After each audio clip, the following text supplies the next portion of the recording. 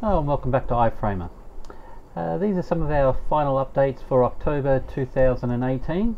So first I'm going to take you to the reports, to our new Kanban board, which is a project management board. So when you first go into the Kanban board, the first thing you'll notice that any jobs that you raise for an order invoice that are not completed will be in this list here. So this comes in automatically, and then you can create your own list. I'm going to just get rid of this one first. We'll archive that. So in this first new list, I'm going to make this one, and I'm going to call it matting.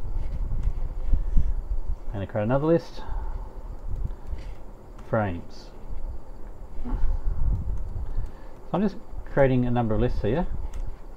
I'm also going to create one for myself. So in here, these are obviously for jobs, matting, frames, assembly, and I can then grab any of these jobs and drag it into where it's up to. So it's a visual display for job tasks. Okay, so any of these jobs can be put into any of these lists. You can also add a new card. I'll just put rush job. So in this new card, I can then click on that. I can add a further description.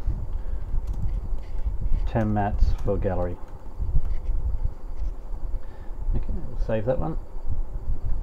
Okay, so you can see there's notes attached to that. For Mark, it may be to for maintenance. And again, I can go in here and we'll make this the miter saw.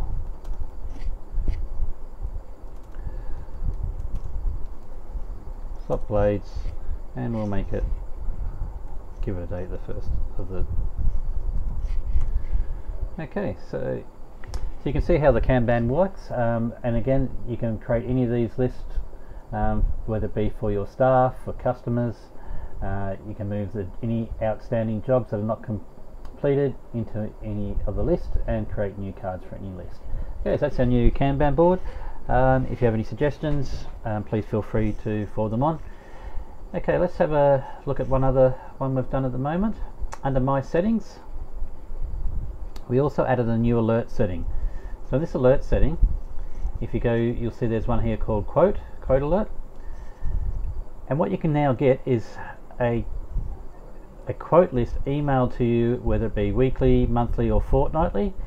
So therefore you can help to follow up on the quotes that came in that period and turn those quotes into actual sales. And if you can't turn them into actual sales, you can find out the reason why you weren't successful in the quote. And you can use this information for either your pricing or maybe staff training, for a number of things. But quotes are just as important as confirmed orders, as it helps you to set your pricing. Okay, we've also, under our staff, we've updated the permissions. Let's go into this one. So with the permissions, we've now done them by each tab. So you can see there's the dashboard, the customers tab, the sales tab, and then all the different things that you can allocate for your staff to do. So you give them permissions based on what they'd like to do. Okay, so that's an update on that one. On the sales page, we also added a search by tags. So now you can put a tag in there and search the customers who have that tag on them. Okay, so they're the main features we've done at this stage. We've got a few more about to be released, but we'll update you on those. The trade portal is also now ready to go, and we'll be doing a new series of videos on that to introduce that one as well. Alright, thank you, hope to see you soon.